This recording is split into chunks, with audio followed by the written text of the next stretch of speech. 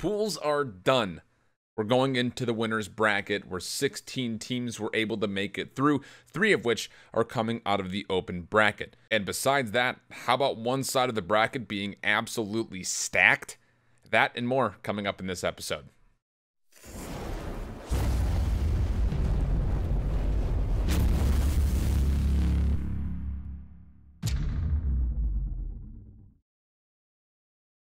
COD fans, good to see you guys. Welcome back. It's a pleasure being here with you guys. Again, thank you guys for the positive comments that we had after my previous video. You guys have no idea how much that means to me, that we can start to build more of a positive community. A number of you guys also actually joined into the Discord channel, so if that was you, welcome. It's good to see you. Some of you guys were a little bit more bashful than others, but if you want to join our Discord, there is a link to it in the description below.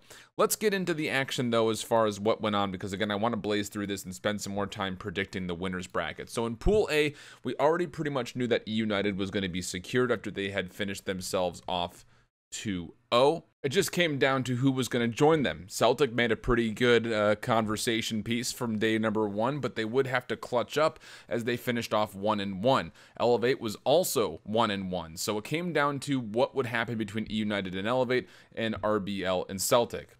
Unfortunately for Celtic, they would actually lose the set versus RBL. Elevate would not win theirs though either, but due to the map count and the simple fact that Elevate held a head-to-head win over RBL, Elevate got in. Celtic do not make it through the pool. I'm baffled by it. I thought that they would have been getting there for free, but they weren't able to beat RBL, which is... Shout outs to RBL, I suppose, but big looks for that Celtic squad not to be able to get through. A lot of high expectations were going in for them, and 2 Real and the RBL squad just absolutely handled them. I don't know if it was just map pools or what it was, but Celtic did not look like themselves today, and that's the way Call of Duty goes sometimes. Sometimes you just don't show up and play well the day that it matters. Again, most of these early pools are pretty easy ones going through. Again, in Pool B, we already knew what was going to be happening with Gen.G and Enigma 6, as Enigma 6 was able to go 2-0 to start, Gen.G 0-2, and with the map differential, Gen.G was pretty much out of the running for even a 3-way tie scenario. And with both Team War and Fuego being at 1-1, it came down to who would be able to take the set between Team War and Fuego. A couple of scary moments early for Team War in the hard point, but it wasn't much of a contest. War absolutely stomped on them, and that little bit of fire that Fuego had did not carry into Team War. They looked really good, flat out. Team War looked really good. So definitely a team to keep an eye out for, I think, when you get into the pool play. When you get into the bracket play in specific. In Pool C, FaZe Clan was doing well, Units was doing well. We already knew that FaZe and Units were going to get through because they both went 2-0. Mazer and Animosity both went 0-2, so we knew that they were going to be going home. It just came down to at which placement did you finish off. FaZe Clan did not have too much of an issue with Units. It was a 3-0. It was a little bit close at times during certain maps, but FaZe, they looked pretty polished. They looked pretty complete, and this Units team, I just can't really see them doing a whole lot, but they did show signs of life, like we mentioned, in the hard point as well as in the search and destroy. And then beyond that, they just have not looked very good in the control. So that's my biggest worry for this Units team. I thought Mazer would get out of this pool. Units were able to get the job done, and a big surprise, I think, for Mazer, who were only able to beat Animosity. It's not what you want to see. Again, that set that they played versus Mazer was the first one out. It went game 5. So again, you kind of hate to see that. In Pool D, we knew that Reciprocity, after losing to Envy, was going to be in a spot where they essentially would have had to beat Sage, because Envy was 2-0, Legend status was 0-2, so it came down to Reciprocity versus Sage as far as who got in, who didn't, and it would be a pretty convincing 3-0 for Reciprocity. That's about all I have to say. How about Envy, though? 3 games, all of them going to map 5 in the pool, including one versus Legend status. Big question marks, I think, for Envy. They're on the easier side of the bracket that you'll see, but I don't know if you can really label it as an easy side of the bracket because this Envy team looks completely like they're all over the place. Going into Pool E, this is where, again, we started to deal with teams that had to have multiple scenarios. Now, Singularity would start the day off with a win versus Vanity at 3-0, so they were essentially locked in to make the playoffs regardless. UYU, LG, and Vanity all had some hopes coming through up until Vanity lost. It was between LG and UYU. LG able to beat UYU in Game 5. It then would come down to map count potentially, as we were going to be looking at both them and UYU at 1-1 totals. Again, it just came down to would Singularity beat UYU and would Luminosity be able to get their map total up. They were able to do both of those things as Singularity survive UYU. A little bit of a scare there, interestingly enough, and LG would have no problem at all with Vanity. So the two map 5s that we saw today were LG versus UYU and Singularity versus UYU, and a couple of very interesting moments where, again, UYU had an opportunity to close out LG at one point in time. It came down to a 1v1 for a search and destroy, Methods versus Skies, and it went the way of Skies in a very heated last battle on the Jet statue. If you missed that clip, you need to go check Reddit. It'll be out there somewhere. I don't want to fill up the video with clips, but it was a pretty entertaining moment. UYU was up big. They had a War Machine. They had Streaks. They found a team kill with the War Machine. Streaks only found one. It didn't really go. It was the most UYU thing that could have possibly happened. And it did. So LG would be able to get through. They squeak on in, though. Again, big concerns for LG as they move on through. In Pool F, 100 Thieves would be able to take care of Fury, essentially cementing their spot up top. Sicario, though, how about this? We're able to beat Midnight. So with that early win, it came down to essentially, can Sicario beat Fury, and what would happen in map differential if Midnight were to beat 100 Thieves. There were a couple of tie scenarios that could have potentially been there. We wouldn't see any of that happen because 100 Thieves took care of Midnight without much of a problem, and even easier, Sicario absolutely dominated Fury. But the set Sicario versus Midnight, that's one you're going to want to go back and rewatch if you're looking for one to rewatch, because it was a good one. 205, 250, 251, 88 were the hard points. 6-2 and 6-5 were the search and destroys, and then one of my bigger concerns for Sicario was their control. They did not look very good versus Midnight in the control on frequency.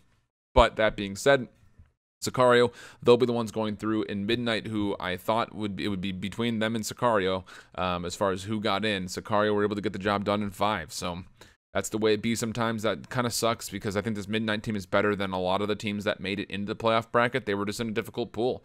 And you have to win those games out versus Sicario. They weren't quite able to do it. They also had a pretty decent showing versus 100 Thieves, just again, not quite able to do it. In Pool G, this is the Optic pool, and after Optic and Evil Geniuses would take care of the two open teams in their first sets, they would cement themselves as being in the pools, or out of the pools into the bracket. Just came down at which seeding, and well, Optic did not have too much of an issue with Evil Geniuses. The only real issue would come down to the gridlock control, where Evil Geniuses stomped them, and then there was a seaside hardpoint where Evil Geniuses were actually up. A couple of weird spawns would happen while both teams were contesting for Fountain. Optic would get the spawns closer in P1. EG spawned all the way out by P2.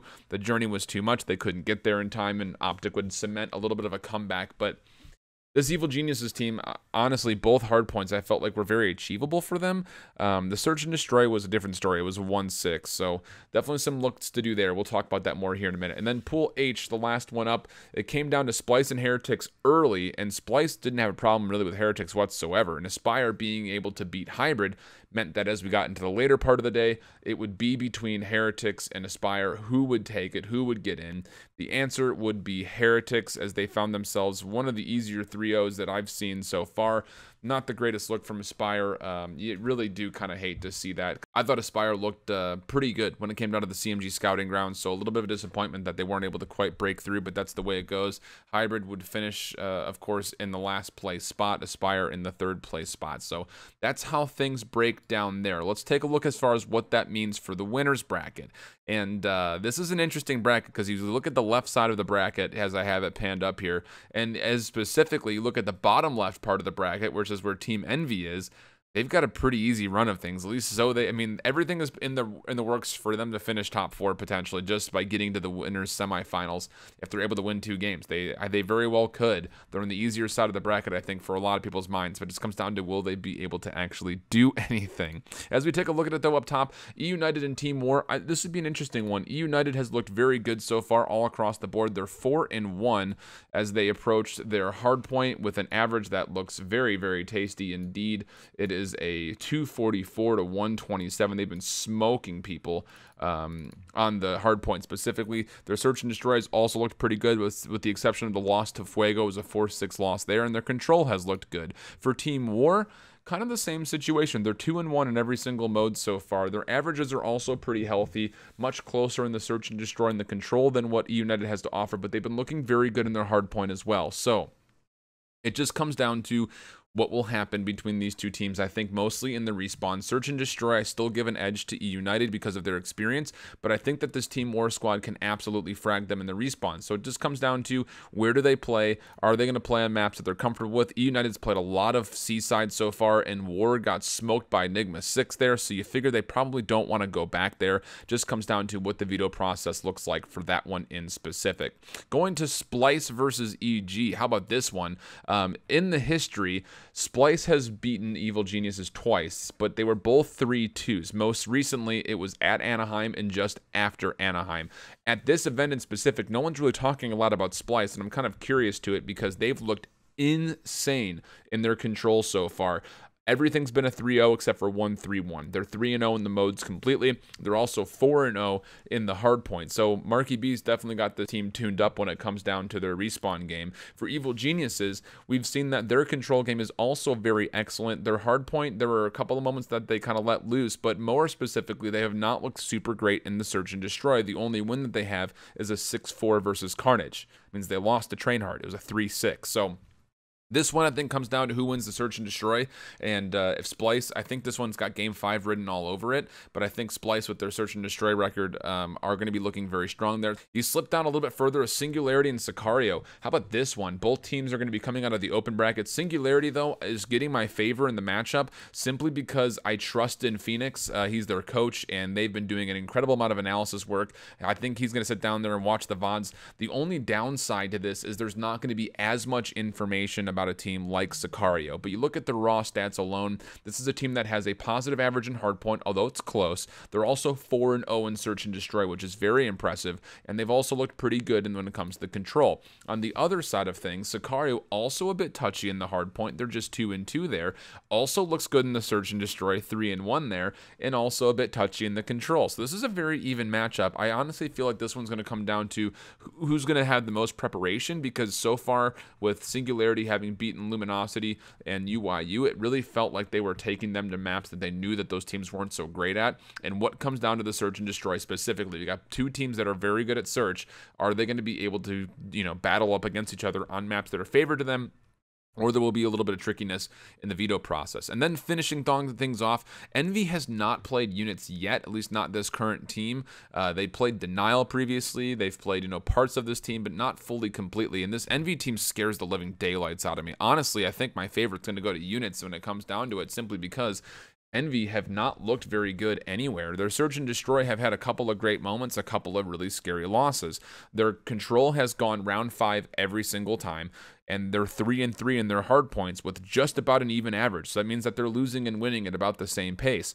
There is nothing convincing about this team so far. Their best mode is still search and destroy, but there have been some scary moments. They looked like garbage on Arsenal, which isn't one of their best maps, to be fair, but Legend Status absolutely opened them up. So it's going to be interesting to see. For units, on the other hand, they've looked pretty good when it comes to their hard points specifically. Their only loss was a 215 to 250, and that was against FaZe. Their search and destroy has been a little bit all over the place, and their control's been a little wonky, but this is going to be a really, really good map, I think. And then as we transition and look over at the right side of the bracket, you got FaZe Clan versus Reciprocity and 100 Thieves and Luminosity. Those right there are 4 of the top 6 placements from Miami, and some of the highest average placements when it comes down to it at the end of the day in one side of the bracket. Optic go up against Heretics, and Enigma 6 go up against Elevate. You gotta love that if you're an E6 fan, I think, generally speaking. So as you take a look at FaZe versus Reciprocity, the head-to-head here favors that of FaZe. 2-1 is the head-to-head, 8-3 is the map total. Last time they played, though, was just after London. It was a 3-0 for FaZe. FaZe has looked great when it comes down to their hard points specifically. They've looked great, period. They've bullied everybody, including, the only scare they had was today versus units, and that was in mostly their search and destroy and a little bit of issue with their hard point. But The other 4 maps they played in Hardpoint were barely over 100 points for 2 of them and underneath the 100-point club for the other 2. So FaZe looking as dominant as ever when it comes down to the respawn specifically. Reciprocity has looked more complete as a team, but they've looked really all over the place with Search and Destroy, which blows my mind. A 1-6 loss to Team Envy and a round 11 loss to Team Envy and Search and Destroy. And then their Hardpoint has been very consistent, but again, a couple of scares here or there where you feel like you should be able to close things out, and they're not quite able to do so. On the good news for Reciprocity, this team has been pummeling people in Control. So that's what you want to see, I think, when you're going into FaZe, who looked a little bit touchy when it came down to it at one point in time. 100 Thieves and Luminosity. I'll tell you right now, Luminosity is not looking nearly as strong as you would like to think that they are. The best they've looked so far have been on maps that they typically go to. Hardpoint frequency, they played once, 250 to 81. Gridlock, Search and Destroy, their second best map, 261s there. And then Control, Seaside, one of their best ones, a 3-0 there. Everything else has been losses for the most part. Arsenal, 2 losses on Hardpoint. Payload, 1 loss on Search and Destroy. Losses on Arsenal and Frequency Control. Meanwhile, for 100 Thieves, this team has looked just as good as ever. The only Hardpoint that they've lost so far was against Midnight, where it was 248 to 250, which honestly they should have closed out, but a couple of things go wrong with streaks, and that kind of happens. They've been perfect though, pretty much throughout that. They did lose the control to Fury, but you got to be feeling comfortable about 100 Thieves being able to take down LG, though. Optic and Heretics will be up next. This is a matchup that very much so favors Optic the last 3 times they've played. It's been all wins for Optic. That's actually the 3 times that they have played total. 9-2 in the maps. Last time they met was just after Anaheim, as well as at Anaheim. It was a 3-2 and a 3-0 in those 2 instances. Optic has looked great when it comes down to their Hardpoint. They've looked great when it comes to their Search and Destroy, and they've looked pretty darn good when it comes to their Control, with the exception of playing up against Evil Geniuses today on Gridlock. The biggest concern I have is, what is this team going to be able to offer us besides just Gridlock Control, because that's all they've played so far.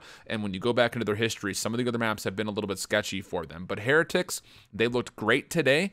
When they had to play up against Spire specifically, but they did not look nearly as great when they played up against Splice. So you have to favor Optic in this head-to-head. 2-1 across every single map mode combination so far for Heretics. And then you finish things off, E6 and Elevate. This one's going to be E6 all the way. I can't see a world where Elevate's able to take down the caliber of opponent like Enigma 6. Again, this Elevate team snuck into the bracket. I don't really think they deserve to be here, and I just don't see them being able to take a map from Enigma 6. They look super prepared. They're looking super fresh. They're holding some of the best averages, and again, they've only lost 1 map, and that was to Fuego, 182-250 on Seaside Hardpoint, where anything can happen. So, betting-wise specifically, I would say keep your eye open for that Singularity and Sicario line, as well as the Unit's Envy line potential there. I think 100 Thieves is pretty much guaranteed versus Luminosity. I think the FaZe Reciprocity game should be close, but I favor FaZe in it. Optic should be a pretty easy one versus Heretics. Enigma 6 pretty easily over Elevate. The Team War United one could be pretty close as well. I would just say to take your best judgment based on what you heard today. When we come back next time around, we'll be kind of going through the bracket as well as showing the losers bracket. Again, if you're interested in doing betting conversations and things like that, please make sure you join my Discord. We talk about it in real time as lines get posted. Hopefully Bovada will be pretty good about it. If you're looking to bet in the United States, let me know. I can send you my referral code, and you can we can kind of share a little bit of a bonus there when you sign up initially. So if you're interested in that, again, leave a comment below. Otherwise, we'll catch you guys for the recap after our first day of the bracket. Hope you guys have a good one. Till next time, hope you keep holding it down. Later. Bye-bye.